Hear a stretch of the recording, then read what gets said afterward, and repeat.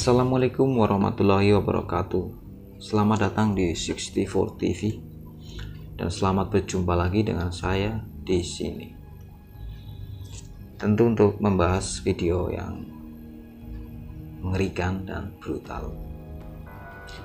Dan kali ini kebetulan saya baru saja dapat link video asli dari video forklift yang viral di TikTok, dan saya bisa membahasnya tentu di sini. Ya walaupun sudah banyak yang bahas, namun nggak apa-apa lah ya. Hitung-hitung ikut-ikut membahas, ikut-ikut meramaikan dan mengisi waktu luang. Dan videonya bagi saya mengerikan, cuman ya namanya video CCTV ya, jadi adegannya kurang jelas terlihat, bukan kurang jelas terlihat ya, maksudnya kurang close up, dan tentu kualitas video dari CCTV masih kurang jelas dan kurang tajam. Dan videonya ini kalau saya kira berasal dari Cina, karena pada video tersebut banyak kotak-kotak yang bertuliskan huruf Cina dan ada background orang-orang yang ngobrol memakai bahasa Cina ya.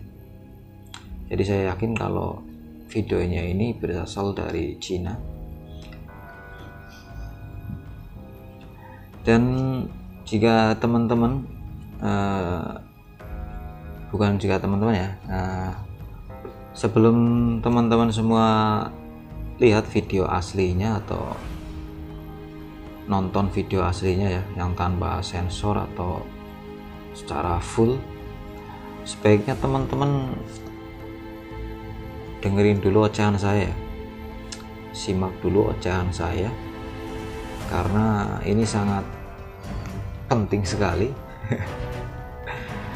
agar kalian nggak kaget waktu ngelihat video aslinya ya, walaupun videonya kurang mengagetkan kalau bagi saya. Dan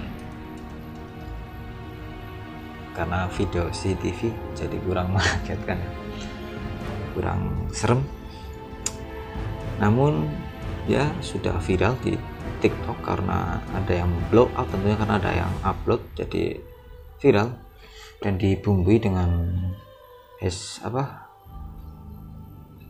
tagline yang membuat orang penasaran, dan saya pula ikut penasaran dan mencari-cari linknya, dan sekarang sudah dapat linknya dan kita akan mulai bahas videonya. Oke, jadi pada video tersebut ada sebuah truk yang sedang memuat barang di dalam kotak, dan disitu juga ada forklift yang mengangkat barang-barang dalam kotak untuk ditaruh di atas truk ya, di loading di atas truk. Dan ketika forkliftnya ini akan menaruh barang dalam kotak itu ke atas truk, itu salah satu kotak yang ada di forklift tersebut yang sedang diangkat itu mengenai pagar truk ya, mengenai pagar truk sehingga kotaknya itu oleng, dan seketika itu juga si operator forkliftnya ini refleks langsung turun dari forkliftnya untuk mencoba menahan kotaknya agar tidak terjatuh. Namun entah karena forkliftnya yang error atau si operator forkliftnya ini yang lupa mematikan mesin forkliftnya, atau ada sesuatu yang mungkin, kan kalau forklift harusnya digas baru bisa jalan ya. Mungkin ada sesuatu yang nyangkut jadi gasnya nahan terus dan forkliftnya terus berjalan, sehingga forklift tersebut menabrak operatornya dan kaki dari si operator tersebut terlindas roda forklift sampai jatuh dan tidak bergerak ya, jatuh terkapar di tanah dan tidak bergerak, maksudnya tidak bisa berdiri ya, tidak bisa berdiri karena forkliftnya ini kemudinya pada posisi belok dan mesinnya terus berjalan. Jadi forkliftnya ini berjalan memutar dan akhirnya melindas lagi kaki dari si operator forklift ini, dan mungkin bukan kakinya ya, jadi di bagian perutnya itu terlindas roda belakang forklift.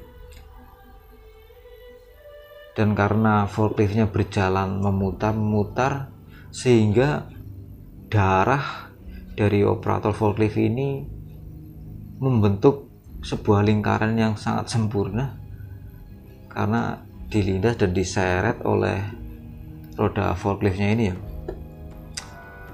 dan berputar di situ sampai pada akhirnya ada salah satu orang rekan dari operator forklift ini yang datang dan mematikan, melompat ke dalam forkliftnya lah. Dia rekannya ini melompat masuk ke dalam forklift dan mematikan mesinnya, dan videonya berakhir.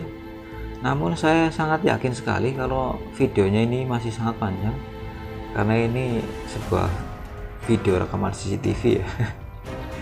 Tentu durasinya sangat panjang. Namun video yang saya dapat cuma sampai di situ. Videonya sudah berakhir. Mungkin itu saja yang bisa saya bahas dari video forklift yang viral di TikTok.